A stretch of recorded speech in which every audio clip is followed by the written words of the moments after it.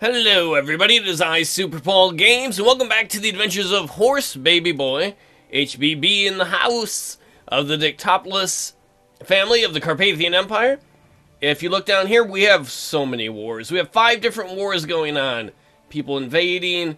The only one I'm worried about right now is the one against the Bulgarian king right here, as we're trying to take Dicktopolous.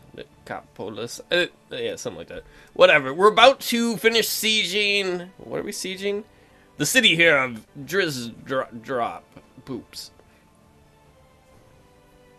And we're trying to get to 500 gold so that we can get Emperor Horse Baby Boy to accomplish his lifelong goal of amassing wealth. He wants 500 gold pieces so he can be like Scrooge McDuck and swim around in the gold.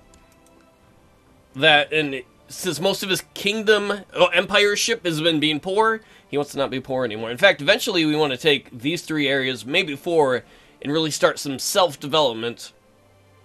Alright, so we have, as you can see, the center thing there means it's occupied. That's our emblem, the candy cane stripe banner, because it's always Christmas in our country. So we're going to march our retinue around. While we're at it, let's look at the war score against the Bulgarians. All in our favor, 65% in our favor. That is awesome sauce.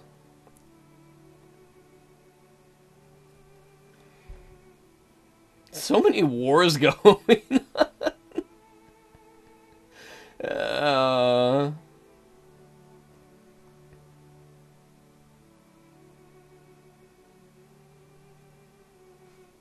It's like the peace I'd say the quiet before the storm, but we're actually in the middle of the storm. This guy's Horse Baby Boy's tenure, his kingdomship, the whole thing has been nothing but war. You've seen episodes where I'm like, we're done with the wars. Next episode, here's some new wars. It never stops. Oh, where did we lose? Where was that defeat? At the bottom of my legs? Who the hell is that? Oh, that's Bertold's host or something? One of the magic armies from Landless Adventures? You can tell by my reaction there how I feel about that game mechanic. I want to pull a 10,000 man army out of my ass. No, wait, I don't want 10,000 men in my ass. What am I saying? You're like, yes, you do, Super Paul. Are you a ghost? All you damn ghosts watching? Are you George Washington's ghost children? That's why you can hear the music go, oh. I should probably go find that army again. Alright, where is our army? Oh, we are fighting. Battle on Xeno Warrior Princess. We broke both of their flanks. Suck it, Bulgarians. Victory. What is the war score going to be? The war score is Psy. When I introduced my friend, this is Horse Baby Boy talking. When I introduced my friend Dragoman, I had high hopes. My friend to Dragoman, I had hopes they'd become fast friends and we could all be friends together. Unfortunately, Dragoman didn't like my friend. So the Emperor here is like, hey, Birdland, I got this cool friend who's like a dragon, man, and they're gonna be friends. I don't care. Like, really? Alright, we're at 77% war score. Kicking the crap out of the Bulgarians. I like that. Even more peasants have risen up in the Memel. One of the mini revolts going on. I find them incredibly revolting, don't you? Oh yeah, there's a revolt here, and then there's a landless adventurer army here. I don't even know. How do they have that many armies in the north? Peasants, if you're going to work that hard to revolt, why don't you work that hard to fight raiders? Here are the different rebellions in the east. This is a peasant revolt. This is a religious revolt of Tangri heretics. When we look at the religion map, look at all the blue. Not old Tangri, but all these new Tangri places. It's the newfangled religion everybody is doing. The Goose God. That sounds wrong.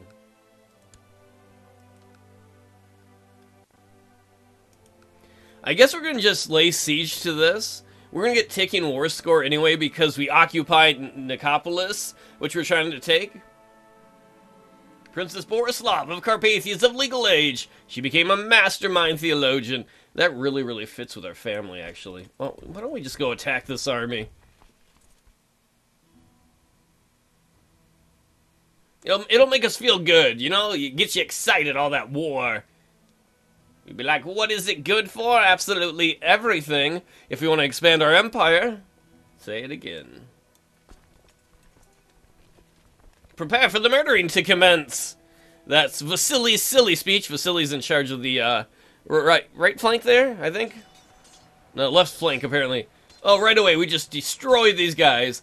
Their morale wasn't up, they weren't ready to go on the other side, and we are just butchering them.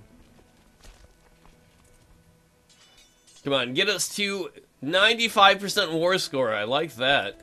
We're going to come across here. Apparently, they're going to try to send an army to free some of their land. Not going to happen, son. We want Dicktopolous. And then we might declare war against the rebels to try and take that. That's iffy, though. So many wars. Why don't we take a look around? See how the Holy Roman Empire is doing? They're doing alright, I guess. He hates us, Kaiser Karl III. But he's very peaceful. He's not at war with anyone. What about the leader of France? King Richard of France? He has a truce with somebody. Look at how peaceful they are. What about the King of Aquitaine? He is defending against Duke Garcia of Granada in the Holy War for Murcia. And one for Valencia. Man, look at that right here. The Jorviks. Out of my face. The Jorviks. It's continuing to take advantage of Scotland's civil war. Who owns this here? Is that part of Scotland? No, you're independent. My liege, my visit to Constantinople has so far been a success. I have made the Emperor of the Byzantine Empire love you for many... He loves you much. He'll love you long time. Oh my.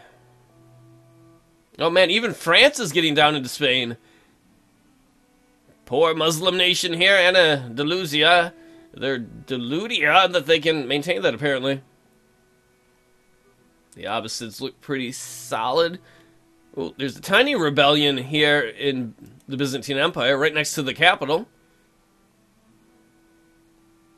Revolt against the tyranny. Oh, that's not going to last long. The Emperor of the Byzantine Empire probably revoked this guy's title, or tried to, and he's like, no, rebellion. Oh, wait, what the hell is this? We are at 95% war score. Emperor Horse Baby Boy is the Pious has fulfilled the ambition to amass wealth. We got to 500 gold pieces. That is fantastico. We're getting there slowly but surely. We're at 97% war score. Obviously, I'm not worried too much about these other areas that are falling. It's like, I'm not going to send guys up there to fight against that giant army of landless adventurers. Here's Attila the Butts army. Forever he has been here in this territory, in Aral. He keeps on going to Mengi Shlak. And then there's another rebel group here. This guy's trying to form an independent Turkestani kingdom in our territory. But the two different groups that are trying to attack us, they both are just kind of staying where they are. Like, one will try to move, and then the other one counters it, and they just end up not going anywhere. Which has actually helped our war score against both of them in the east.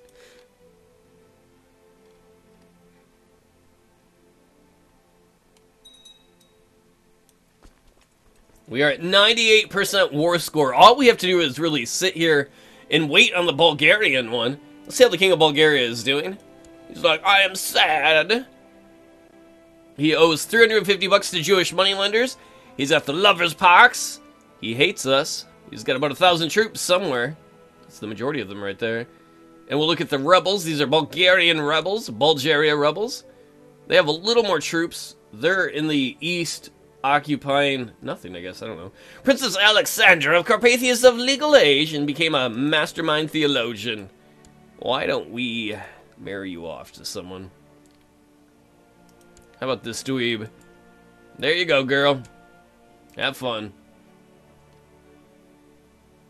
What I would love to do eventually, too, is if you see this empty block here, this kind of like meadow and forest, That's a place you can upgrade with a new building. I believe I explained it before, but it's really expensive. Look at that, almost 830 bucks.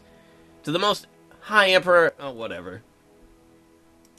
They're like, we're very honored that you're going to marry your daughter to us. And Horse Baby Boy's like, get out of here. I'm busy. So that vicious rumors someone is spreading about the emperor. I don't know what kind of jerk-off would do that. Ooh, 100% war score. We're about to take Dicktopolous before they can even try and take it back. You can see the Bulgarian army going to try and take it back. But what we are going to do is demand peace. Excellent! Emperor Horse Baby Boy the Pious has usurped the county. We surfed it right up. I drink your county of Dicktopolous. And we have won the war, so we'll bring our retinue back to our capital. We now own this. These Red Cross swords, as I mentioned before, are new administration penalties. We have 2 of them. One lasts about a year. The other one lasts, like, I don't know how many years? 16. Those are really negative penalties. But I think it's worth it because this is a really good territory.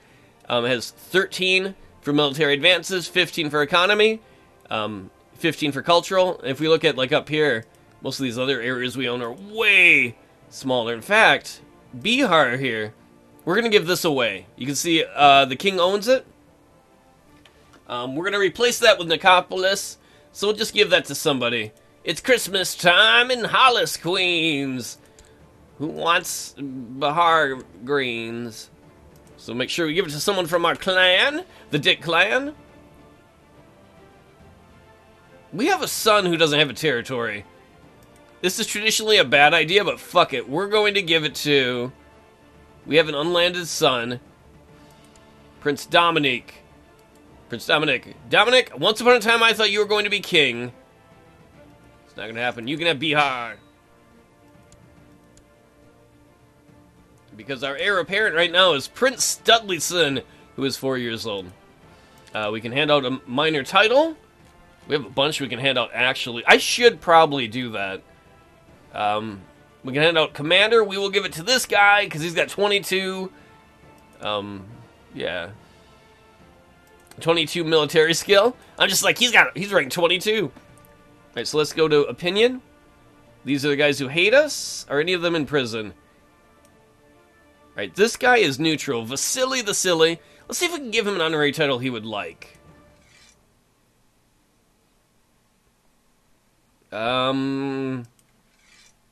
Let us give him Master of the Blade. He's like, honey, I'm Master of the Blade now. Well done. I'm just going to stab some peasants to celebrate. He's very violent, he is. Alright, who else? I'm not going to worry about these mayors. I guess I could. He's pretty close. What would it take to make him like me more? Yeah, I'm not going to give a mayor any of that. Oh, he's a different religion than us. That is problematic. Can I revoke your title? I can! Because he's a filthy Orthodox and nobody's going to give a crap. I doubt he's going to raise an army to try and stop us. I don't even know where he is. Oh, right here, the territory we took over. Oh, that's excellent. Yeah, we're going to revoke your title, son. And we're going to revoke this guy's title. Because we don't want an Orthodox priest here. We want to convert this area to Tengrinism. And we can do that because he's a dirty, filthy Orthodox. He's not a true Tengri person. He's like, oh no, it's my only job. Of course, the mayor accepts it.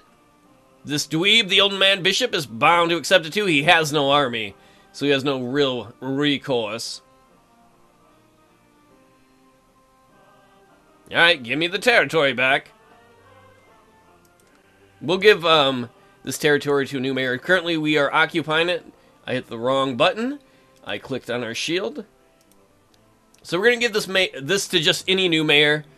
And, of course, we've given it to a good reformed Tengri man. That's the important thing. At some point, we should build a trade republic. We just don't have a lot of area that borders the ocean or the sea. Alright, so we're waiting for this guy to go away. Oh, we did! Wait. Did he oh, maybe he automatically got replaced when we got rid of him? Gold pours from my hands, but never finds its way back.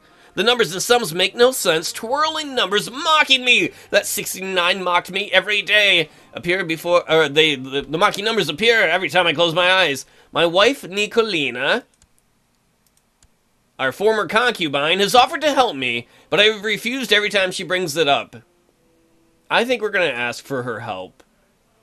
We're going to be like, you can help us, honey. Yes, she's like, you're not good with numbers. What's the bonus? We would get stewardship advice until March 1946. 1046. I was off by 900 years. Local tax modifier will go up by +5. That's awesome. And we'll either gain stewardship or we'll gain content. He's like, I'm perfectly happy with the way things are. I've gained the content trait. I don't know if that's good. That's probably not better than ambitious, because ambitious is a good trait. But, whatever. Role-playing that works. That all this time we've been broke, and his wife's like, I can help. He's like, yes, please. Please help me.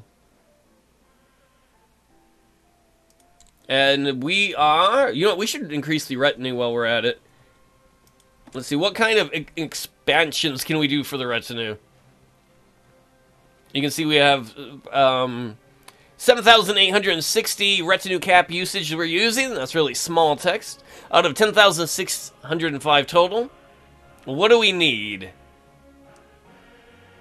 Let's get some more heavy infantry. We're going to grab 2 of those. Because we're like at the store. I want some more cavalry. We don't really need probably any more after that. And we are about at our max, aren't we? No, we could get more heavy infantry. There we go. Now we're at the max. That cost a bunch of money, and it's going to cost us a bunch of money to fill those units up. But we should have a pretty rockin' retinue at that point. It's rockin' retinue New Year's Eve with Dicktopolous Clark. Nice, save me. Oh, wait, we have wars going on in other places. That's revolt in the east. The Fratellici heresy has appeared in the province of Brno. Uh-oh, we better find out about that. That could be a problem. Alright, so they've become Fraticelli. So we need an emergency religiosity thing. Where is our shaman? I don't even know what the Fraticelli religion is. Diviner shaman? Go and teach them the ways of Tangri. Because these guys, look, that revolt risk went way up when these guys have turned to this new religion. So we're going to have our shaman go there. Get on the shaman horse and ride like the wind. May the wings of Tangri fly you there. I wonder if we should shake the retinue off and move it up north to fight one of these wars. We had another war end too, because we had 6 wars coming into this episode, and now we are down to 5. And Attila the Butt, oh, is he leaving finally? I'm surprised more of his troops haven't died. They will in the winter, probably, due to attrition, I would think. Alright. Retinue, start heading north. We're going to have you go ahead after some rebels. Oh, or should we? No, we're going to wait. We're going to wait and see what happens with this Bulgarian civil war. Because I want this area right here. How is that war going on? We're looking at the King of Bulgaria defending against Momchil. That's in that area. The guy leading that area. In the Third Bulgarian War, it is 71% war score in favor of Momchil. So the Bulgarians are losing. So if anything, now is the time, before the war is over, to declare war on the Bulgarian rebels. We want this area right here so we can have all the stuff for the duchy here. So we're back up to 6 wars. Always fighting wars. You know, actually what we might do is let's split this army. And then let's split this army. And then, yeah, we'll leave that army like that. We're going to send the majority of the army here, and then we're going to leave some of the retinue back home in Sofia to ideally, hopefully, continue to build up so we can send them to the front too. So which war is this? Against this guy? He has no allies currently. That is important. His big group of troops is way in the Bulgarian east. We easily outnumber that. You can see the Bulgarians are trying to reclaim their territory. The striped areas mean that they are owned by Bulgaria, but they are occupied by the rebels here. And you can see because the rebel flag is in the middle of each of these icons. We will have these guys merge. My Emperor, I'm pleased to report the majority of the population of Opole has converted to the Tengri faith. Your humble vassal, Dan. Thanks, Dan. Dan, the religious man? Where is Opole or Opole? I should know. We've seen it before.